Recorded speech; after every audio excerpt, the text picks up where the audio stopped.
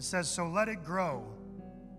For when your endurance is fully developed, you will be perfect and complete, needing nothing. James wrote these books, these chapters, for the Christians back then that were navigating life's trials. They were navigating life's hardships. And he wanted to encourage them. And so today I pray that you will leave this place encouraged. But I also pray that you'll leave here challenged. I pray that when you walk out of here today, in Jesus' name, you will look at things in a different perspective that maybe you've never had before when it comes to what life throws at us. We have an opportunity for endurance to be built. My name is Brendan Maxwell. I'm the Redemption Minister here at the Well, Marshfield. It's our recovery ministry. But man, Pastor Dylan is in Springfield today preaching, and it's an opportunity for me, and I'm very thankful to be with you guys. It's an honor, it's a privilege, and I'm excited for what God has in store. James 1, 2 through 4, and also verse 12 say, dear brothers and sisters, when troubles of any kind come your way, any kind, consider it an opportunity for great joy. For you know that when your faith is tested, your endurance has a chance to grow. So let it grow. For when your endurance is fully developed, you will be perfect and complete, needing nothing. Verse 12 says, God blesses those who patiently endure testing and temptation. Afterward, they will receive the crown of life that God has promised to those who love him. So why does this matter? Why are we going to talk about this today? Because I believe that if you want to grow in your faith, you must learn how to endure through your trials. Amen? Father, with that in mind, we come into prayer. And God, I just believe that you're crazy enough to meet these people here in this auditorium this morning. God, I believe that you're crazy enough to speak through me, somebody who was lost, somebody who was broken, somebody who has been set free. God, I just believe it. Your word tells us that it's true.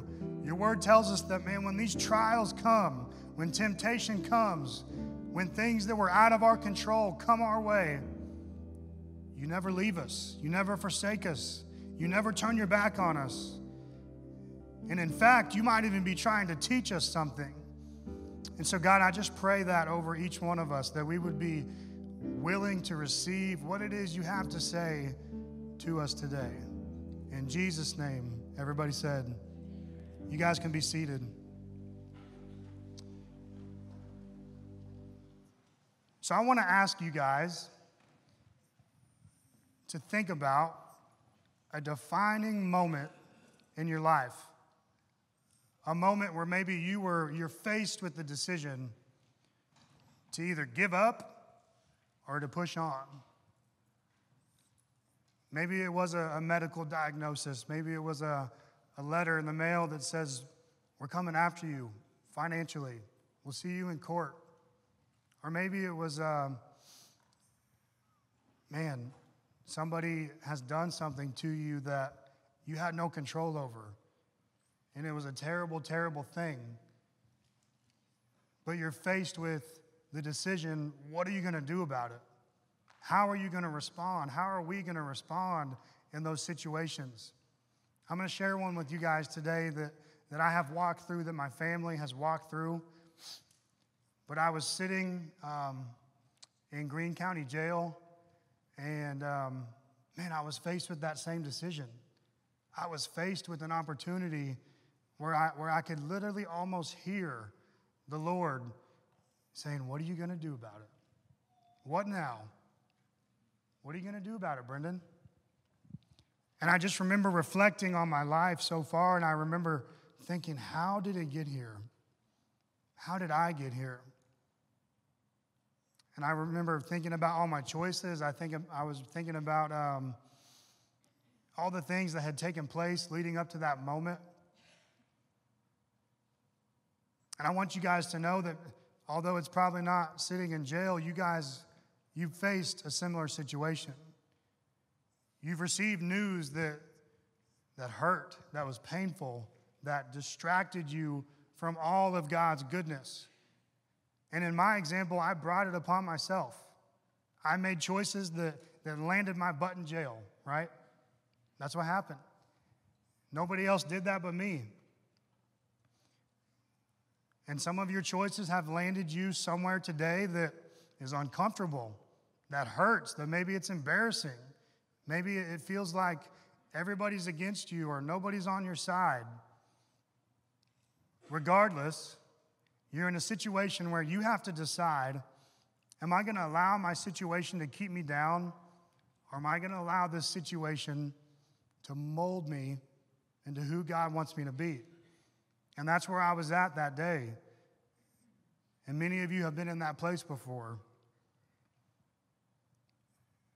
Life throws a variety of trials at us that can be painful. They can hurt. They can be uncomfortable. But man, I want you to leave here knowing today they can also be helpful. Amen? Like in my situation, man, being where I was at, yeah, it sucked. I did not enjoy it one bit. But looking back at it today, because of how I responded to it, it was helpful. It saved my life. And maybe your situation is not as dramatic. Maybe, it doesn't look the same as mine. But I promise you, no matter how it looks, He's trying to teach you something. Do you believe that today? And it might be hard, but I believe by the end of this message, you will believe that. We don't associate pain with being helpful, but rather harmful. But God uses pain to grow us. God uses pain to shape us and mold us into the person that He desires us to be. And man, it was painful. I mean, don't you think it was painful the way I had let my family down, making that phone call and telling them what was going on and telling them that I let them down once again? I had been letting them down my whole life. I had been doing things that embarrassed them. And they never stopped answering the phone. And that's a whole nother conversation, but it was tough. It was hard. And I had a choice to make. I had a choice to either walk out what the next 7 years had to look like, or I could have just thrown in the towel and done what was easy, what I had always done. We cannot let our trials be or become our identity. Amen? And man, I sometimes I get on Facebook, and this might offend you. This might hurt your feelings a little bit, but for some reason, our trials have become our identity, our pain and our hurt. I mean, we just broadcast it for the whole world to see. And it's who we are. People log in and they see your name and then they see that. And that's what they remember. That's what I remember. And we've just gotten to this place in culture, especially, where every single trial that comes along is the worst thing that's ever happened to us. And I'm going to tell you today why that is, why it feels that way for you, and how it's not true. I'm going to preach a sermon to you guys titled Growing Pains. Everybody say Growing Pains. Growth takes place through our pain. Just like exercise can be painful, it can also be rewarding. Any of you gym rats in here, man, you go to the gym 3 to 5 days a week and you hurt yourself. You literally put yourself through pain because you know it'll pay off, right? It's the same with our spiritual walk. It's the same with what comes our way in this life. God is trying to give us an opportunity to grow through these things. And He doesn't place on us all these situations. He allows some of them to happen, but many of them are placed on us by ourselves. They're choices that we've made. We've put ourselves in this corner. We've put ourselves in this box. At least that's how it was for me. And then some of them are brought about by other people, that they have their own free will and they can do whatever they want to do. and it produces pain in our lives because of their choices, that is very real as well. And I would never downplay that. But what I want you to learn, and what James wants us to learn in this text today, is that is no excuse to just stay where we're at. That is no excuse to just quit growing because of the things that we're facing. Back up to verse 3, it says, "For you know that when your faith is tested, your endurance has a chance to grow. To grow." James knows that there's no growth without the test. And I want to tell you the very same thing here today. If you are not tested, if you are not exercising your faith, if you are not being stretched, you're not growing. You're probably not growing. And you're not going to know if your faith is growing until you're faced with something, and for some reason now, it doesn't eat your lunch like it did last month, right? It doesn't make it to Facebook this time. And I'm telling you, as your spiritual maturity and your endurance and your perseverance begins to grow, not every little thing is the worst thing that has happened to you. Not every little thing needs to be on Facebook. Not every little thing needs to be texted about and shared with the rest of your family or your friends, because you've learned who to take it to. You've learned how it really gets taken care of. Amen? And that's what I want for you guys more than anything today. That's my desire. That's my heart. That's Pastor Dylan's desire and his heart, is that we would equip you guys. We would teach you guys what it means to live a Christian life. And it is not having control. It is not having that steering wheel in your hands all the time. In fact, that steering wheel was never created for your hands. It was created for his. And for some reason, man, we push him right over. We get in that driver's seat, and we think we got it figured out. And what happens every single time? We crash and we burn, right? What happened to me every single time? I was living a life of addiction, and every single time I tried to get in that driver's seat, every time I tried to take the driver's wheel, I crashed, and I burned, and I had to make that phone call, and I had to walk into my parents' house with my head down and say, well, here we are again. And I had to face it, and it hurt every single time.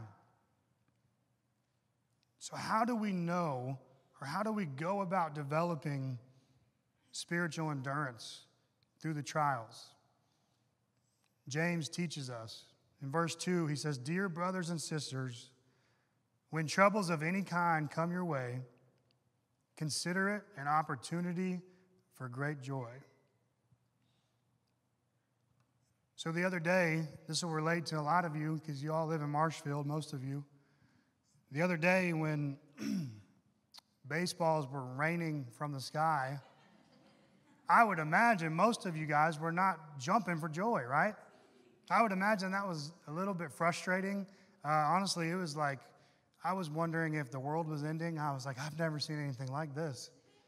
And I have a metal roof, and so it sounded like a shotgun over and over and over. And, you know, that's a funny example of a trial that we've all endured recently.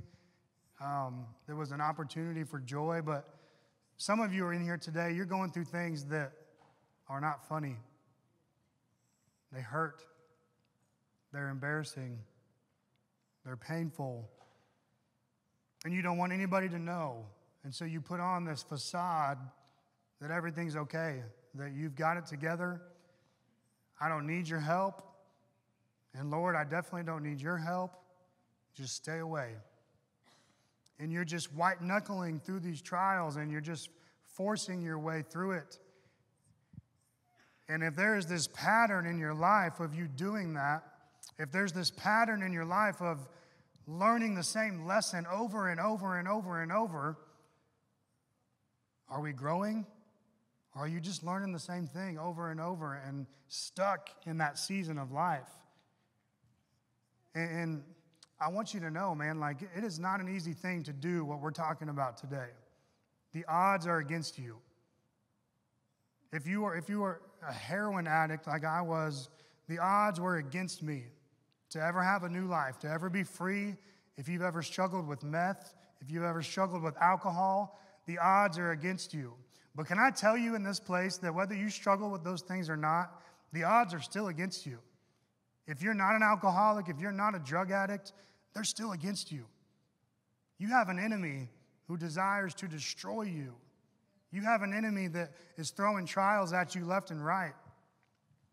And in the same way that I had to fall to my knees is the same way that we're all going to have to fall to our knees if we're ever going to progress, if we're ever going to grow in our relationship and in our spiritual endurance.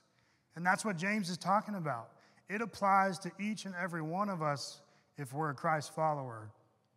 And if you're not a Christ follower in this place, I pray that today, I pray that you are going through something hard, and for the first time in your life, you feel like there's a chance. That's what I pray for today. I feel like there's probably somebody in here who is not saved and has walked in, and they're like, oh my gosh, he is talking to me. I pray that, man, you are walking through something that you're finally ready to say, I can't do this on my own, because that's what it takes. That is what will change your life forever. I promise you. It's not attending church. It's not attending a life group. It's not going to a certain church in town. It's surrendering each and every ounce of your heart to your Maker. That's the only thing that'll work. That's the only thing that has proven itself true. So back up in verse 2, dear brothers and sisters, when troubles of any kind come your way, consider it an opportunity for great joy.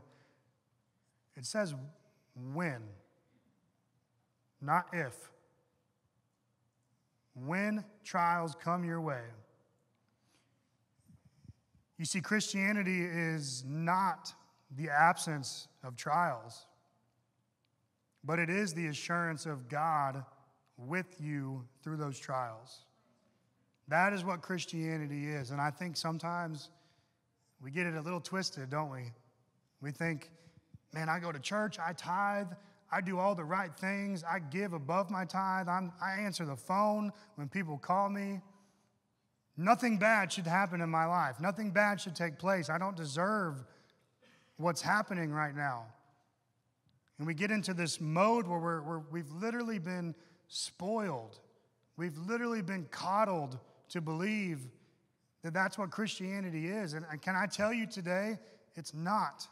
That is not what Christianity is.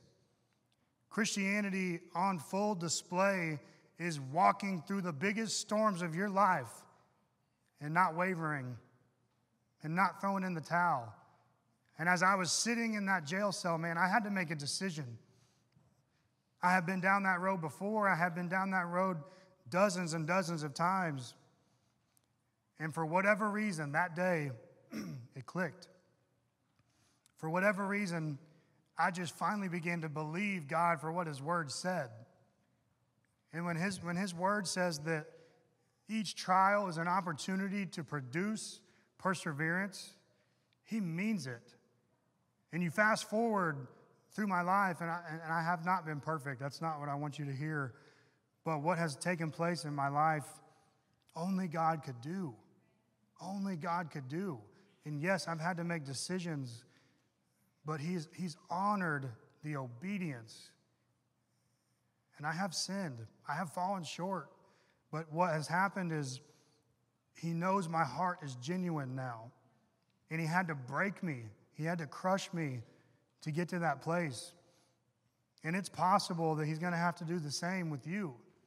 It might look different. I pray to God that it will, but we've got to get to this place where we say, Lord, just like that song said, you can have every area of my life. I don't want to hold anything from you. Troubles are tests that challenge our faith. When troubles of any kind come your way, they are challenging your faith. They're challenging your faith. They're stretching your faith. They're increasing what God desires to increase. Does anybody in here believe that He desires to increase your faith? Do you believe that these situations that pop up are meant to help you in the long run. And I'm not saying every situation that pops up is from him. Like I said, we mess it up. But God deliberately puts things in our path at times in our life, and he's saying, I wonder how they're going to respond here. I wonder if they're going to honor me in this situation, because that is bad. I wonder if they will trust me to come through. And time again in my life, I'll just share financially. We own a small business, and I've seen him come through time and time again. There's been months, and it's almost every month, it feels like, where I'm like, oh man, Lord, you're going to have to come through. Like, I don't know how we're going to pay our bills, blah, blah, blah, blah. And I just submit that to him. And because he's came through so many times, that situation affects me differently now. Like before, I used to panic. I used to freak out. I used to, just get real crazy about that situation and that topic. And as time has went on, and I've seen how faithful he desires to be, I don't do that anymore. There's been growth in that area. And just like many of you, there are areas in your life that he's trying to grow you in. He's trying to increase your faith. Amen? Let's talk about joy in that text. An opportunity for joy. The word count is a financial term, and it means to evaluate. When James says to count it all joy, he's encouraging the readers to evaluate the way that we look at trials. Most often we evaluate trials as something that we want to avoid. We evaluate trials as something that we want to do without. But James is telling us to count it as joy. And it sounds crazy, man. It sounds funny. But if we can look at our trials that way, if we can look at our trials as, man, something that he's trying to teach me, something that he's trying to grow me in, it changed your whole perspective. Joy is an inner attitude that is not circumstantial. It doesn't go away. It's not fleeting just because of the things going on around us, our circumstances. Joy is not circumstantial. Happiness is circumstantial. Happiness is something that is only based on the things that are happening right now, the things that might happen in the future, and it's fleeting because it's circumstantial. When those circumstances are over, so is your happiness, right? Are you with me today? Your happiness is circumstantial, but as Christ followers, our joy is not. It doesn't have to be circumstantial. Verse 3 says, "For you know that when your faith is tested, your endurance has a chance to grow. So let it grow. For when your endurance is fully developed, you will be perfect and complete, needing nothing." When we keep trusting God through our trials, our faith in him grows. When I saw the Lord come through the way he did throughout that literal trial that I was in, my faith in him grew. And I want you guys to think about the trials that you're in right now. I want you to think about the things that you are enduring right now. They seem really big right now, don't they? They seem really huge. They seem overwhelming. They seem like you will never surmount this trial right now. Correct? And I want you to think about the trials you've already made it through. How big do those seem today? How big do those feel today? They don't feel big anymore, right? They feel like a win. They feel like a moment that you can look back on and say, Lord, you've been faithful. You've been with me through all of it. He desires to grow you in this season so that you're equipped for the next one. The next season in your life, man, it could totally be based off how you respond in this season. And I think sometimes it's hard for us to look at life that way. I think it's hard for us to look past the here and the now and the things that we can see and feel right now. But when we begin to think about the future, when we begin to think about what is he possibly trying to teach me during this trial, it shifts our perspective and it allows these roots to grow deep into the soil and wide into the soil. And man, it produces Christians that are no longer learning the same lesson over and over and over and over. And I've been there, man. I've learned it over and over and over. But man, God desires for us to be Christians that are growing, not just staying stuck in the same lesson for decades of our life or years of your life, or maybe it's just been a couple seasons, but we need to reflect on God's word and ask ourselves, am I learning? Am I growing? Am I receiving what he's wanting me to receive right now? Endurance is fully developed.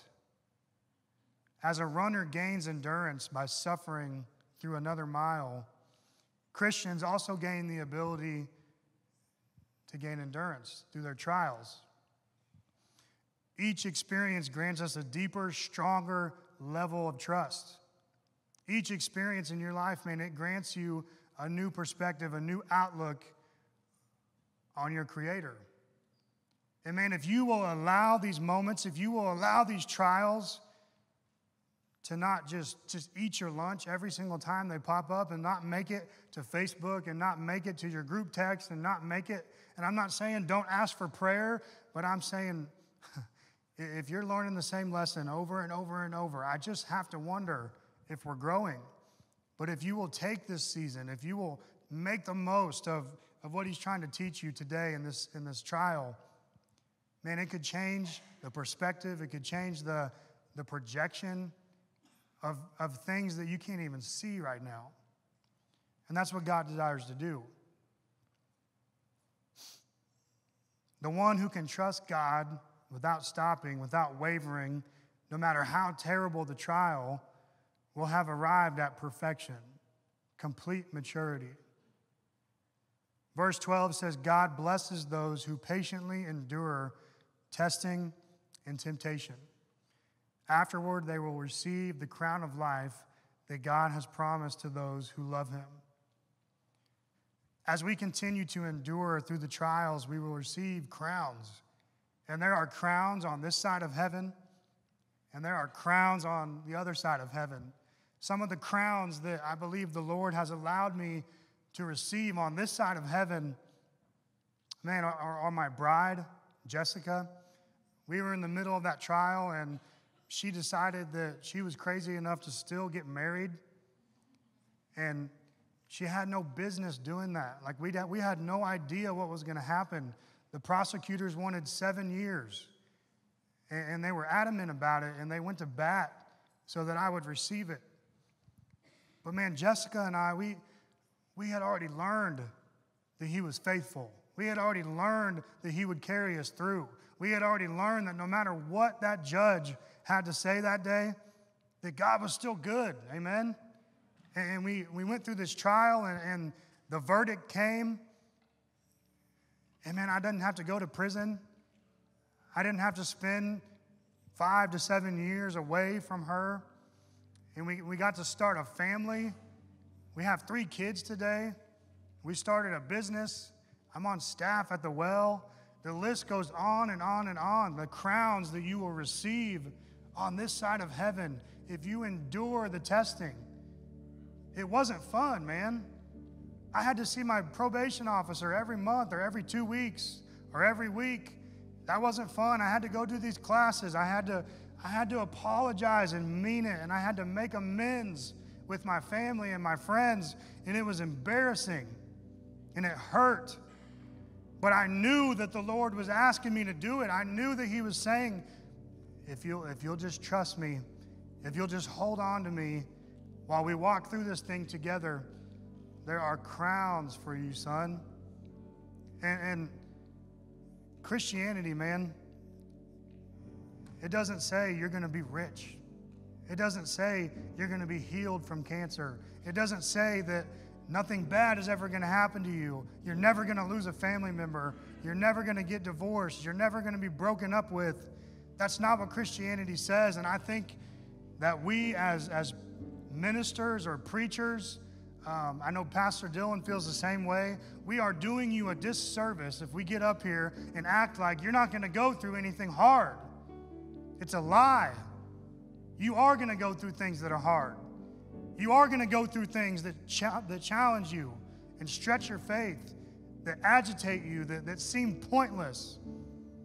But man, if you'll just do it, if you'll just trust the process, He will show up for you every time.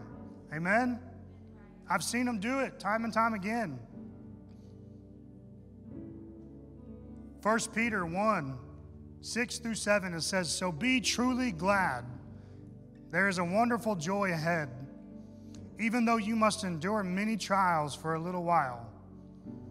These trials will show that your faith is genuine. It is being tested as fire tests and purifies gold, though your faith is far more precious than mere gold. So when your faith remains strong through many trials, it will bring you much praise and glory and honor on the day when Jesus Christ is revealed to the whole world." So church, I want to ask you this morning, are you growing through your trials? Are you growing through those painful seasons that you're in right now? Or are you just learning the same lesson over and over and over? It's miserable. I've tried it. I've done it. That is not what God desires for you. But if you just continue to stiff-arm Him, how are you ever going to grow? If you just continue to stiff-arm those people in your life that are trying to walk beside you, that are trying to bring you to an obedience that you're not currently living in, how can you grow? How can we grow? I'm preaching to myself. There are areas in my life today that God is challenging me in still. And I'm a challenger. I like to challenge people. I don't like to be challenged. But that is what God does. That is how God operates. So when trials come, what's your approach? What's your gut reaction, your first instinct? Is it to read? Is it to pray? Is it to fast? Is it to seek godly counsel? Or do you just run, retreat, isolate, binge watch Netflix, use substances, run to social media and put it on blast for everyone to see? You know, I found it funny, like all that hail comes to Marshfield and people are just putting it all over Facebook like we don't already know. Like we know. You know what I mean? You're not the only one. And it was just hard. I was laughing. I was like, yep, you and 5,000 other people.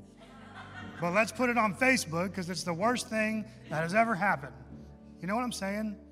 And that's a silly example, but man,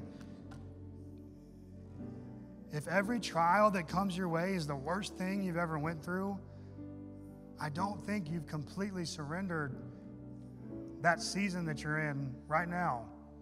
He desires to move you through that. He desires to advance you. He desires to build you up. He desires to push you through so that you can be a vessel, so that you can be useful. I was useless before God. I was useless before I got arrested. It took that. That's what it took. It took embarrassment. It took being honest. It took saying, hey, Dylan, hey, John, hey, Selena, I've messed up again and I need your help. Hey, Lord, I got nobody else, man. I got you and that's it. And this is what He's done.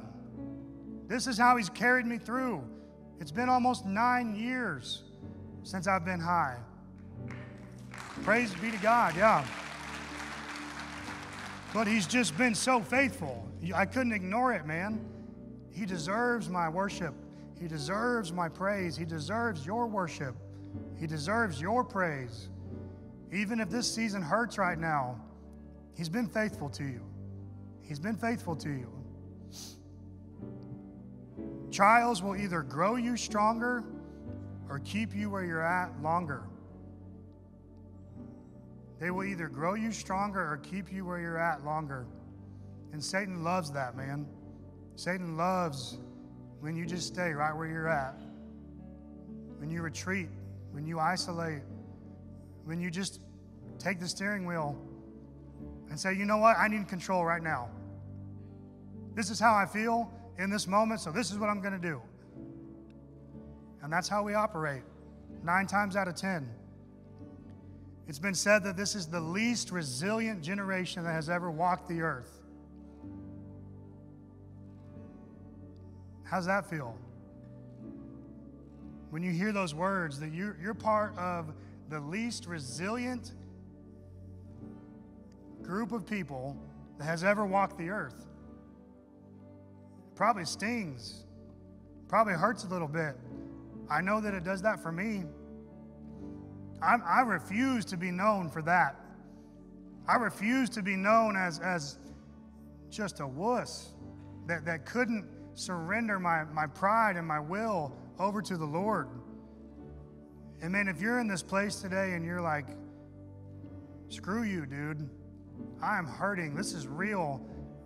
I'm with you. I hear you. I acknowledge that. But I am doing you a disservice if I just let you stay there.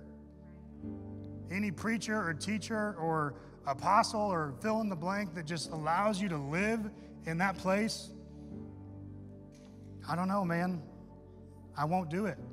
I will not do it. Each time we talk, I will bring up surrendering to the Lord if I feel like you haven't. And I expect about 5 or 6 people to do it for me. And they do it, and it helps. When there's not enough tension in your life, you get soft. And like I said, we like to go through life and we like to avoid the tension. We like to do whatever it takes to not experience it. It is not until you welcome that tension that you will grow. Take that for what it's worth.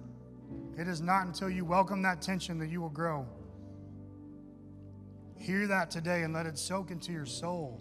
Hear that today. Hear God's word straight out of the book of James and let it soak into your soul. If you're in this place today and you're in pain or this is a painful season, I'm here today to tell you that He desires for you to grow today, now, more than ever. That is why you're hearing this message today, because of the season that you're in. Each sermon series that The Well puts on, man, they are anointed. They have been worked on for months. We don't just draw them up this week and preach them. Like, we wait and we hear from the Lord. And we say, Lord, what do you want to teach these people? How do you want to speak to them? And so if you're in pain today, if you're walking through a season that has just sucked, today, more than ever, He is trying to grow you. Amen? This pain is setting you up for great joy. This season is setting you up for the next season. This moment in your life right now could affect your life gravely 9 years from today. Take it from me. I promise you. There's no way around it. There's no way around these opportunities for growth. But we must endure the hardship to gain resilience. I want you guys to stand. Father, before we go into worship, I just feel that there's a lot of people in here that are hurting. There's a lot of people in here that feel like they have the right to be in pain. And God, you don't dismiss their pain, you absorb it. And God, you don't push off how they're feeling right now, you welcome it. But God, it takes 2. There's a table for 2, and they've got to come and sit down at it and be with you and be in your presence. And so, God, that is what I'm praying for right now. In Jesus' name, Holy Spirit, would you come into this auditorium? Would you welcome them into this table? And would they have a seat with you and they begin to peel back those layers? Begin to reveal to them the things that they're holding on to. Reveal to them the things that you're trying to grow, the season that they're in and why it's there. God, I pray that they would respond. In Jesus' name, amen.